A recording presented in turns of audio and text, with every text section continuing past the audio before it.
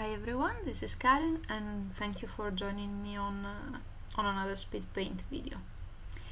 This time I tried to mix a little bit my art supplies because I kind of wanted to see if the paper I bought at Tiger was really that awful. And so I thought, hey, oh, you can see my face in there. I didn't notice.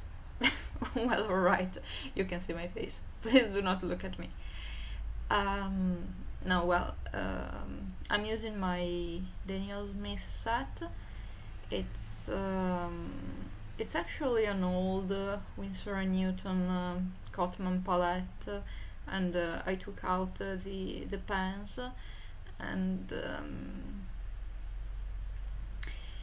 yeah, since the color itself didn't want to come out of the pens and the ones I bought were too big to fit in the holes, I decided to take the paint out of the tubes and just squeeze it in the holes, and so I was able to build my own palette like I wanted.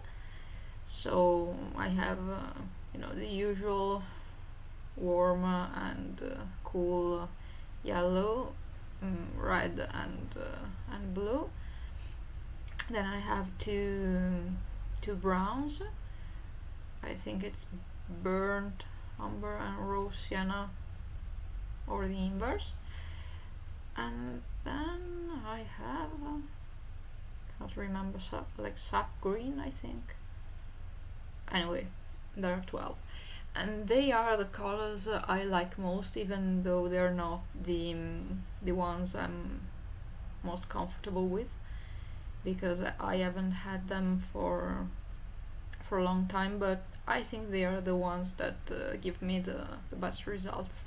So I wanted to use the best paints I had with the best brushes I had, and you know, try to see if the paper was truly that unusual. Well, no, it's a thick paper, so it didn't buckle a lot, but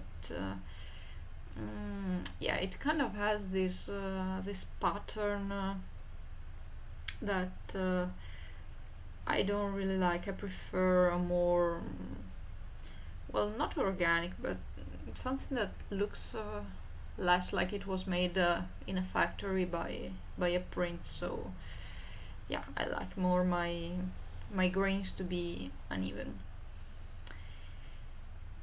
Here, yes, I just threw some colors in it. If you are interested in the brushes, here I'm using a Da Vinci Casaneo. It's that one is a size 4, I think, because I couldn't find the 6 at my art store, so I had to wait, and then it was sold out again, so I kind of gave up a little bit. And that one, it's actually a pretty good brush for the price it has. It's not cheap, but it's synthetic sable, so it costs less than what you would spend for a real 4 brush. And instead, the one I used for the skin, which is the one I use for details, is a Winsor & Newton Series 7 for miniatures. It's a size 4, and yeah, that one wasn't cheap, but the fact that the brush, it's not a brush, the hair, the length of the hair, it's basically shorter, so it gives you a better control over the direction and yeah, the size of the stroke. It really helps me because I have trouble with water, I have trouble with you know, deciding the colors, so at least having a definite direction helps somehow. So yeah, here I had no idea what color to use for the hair, so I choose a blonde because I decided to reuse the color, the base color of the skin, and just add some yellow. And yes, this is a thing I noticed, that I don't clean my my palette, so I always start with the same colors I left with the previous painting. So I'm kind of forced to use always the same palette, and I really need to start cleaning it, but well, guess who just left their palette on their pad to dry? Yeah, that's right. Okay, so little bit of wings. Yes, this is you know, the simple character design you use when you don't want to actually think about what you're doing. You don't want to make an effort. Okay, sorry, sometimes I have troubles finding the right words. And yeah, here I am almost finished. And since it's an angel, I thought, hey, why not make the halo gold? And I have purchased this wonderful set by Primatech, no, Finetech, sorry. And it's a set of 6 colors, 5 are golds and 1 is silver, which is like the most used gold metallic palette before the Kuretake came out with their starry colors. But I find that I love these colors, and I've used them a lot, and they're good for detailing, but for flat washes of colors, they're really not that good. You tend to see some places where the pigment is less, so you can see like holes and the paper shines through. And yeah, here I clean my brushes and let my drawing to dry, and searching for the right size of the pen. Of course I couldn't find it, so I had to choose a bigger pen, but it was fine anyway.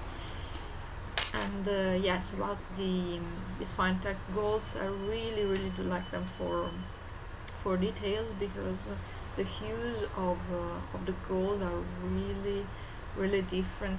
So you have the warm tone, the cold tone, the more reddish one, the one that looks more silver, and of course you have silver. And so you have a good choice, and it's not that expensive. It was about 36 euros including shipping, so yeah, not that bad compared to other kinds of paint, and they're going to last you for a long time. I've used them a lot, and I have yet to like make holes in the pans. And yeah, you can buy them separately, so if you have a preference, my preference is for the Aztec gold, which is the one I used here. You can just buy the pan, and you can pluck out the used one and just shove the new one in, and you will always have your complete set. Here I am yeah, doing the line art. I had my pencil design on the bottom. I used a light pad to transfer it, to trace it actually, and I'm going to do a review on that as well, but I was kind of lazy, and yeah, I had something else to do in the meantime, so I didn't want to like stop filming every 5 seconds to go do what I had to do. And yeah, one of the things I've noticed is that I am more comfortable with doing the line art after, when I do people or watercolor designs, but when I draw architecture, I do prefer to have the lines already there, because when I paint over the lines, the more opaque watercolors tend to dull a little bit the black, so it gives it a more, I don't know, painterly feeling to it. It's something I really appreciate on architecture, but on character designs I love my stronger outlines. I like to see the black. Okay, and yeah, another things I tend to do is to keep solid black lines where the shadows are, and instead just kind of do scratches here and there, or dots where the light is supposed to go. And I think it gives it more depth, even though I don't like going over the black lines on the shadow side to give it more depth. So yeah, anyway, it was just a doodle, so okay. Yeah, here I'm almost done. I had second thoughts about the wings, because I like them as they were, but since I kind of did one, I also had to do the other one. And I don't know what to say.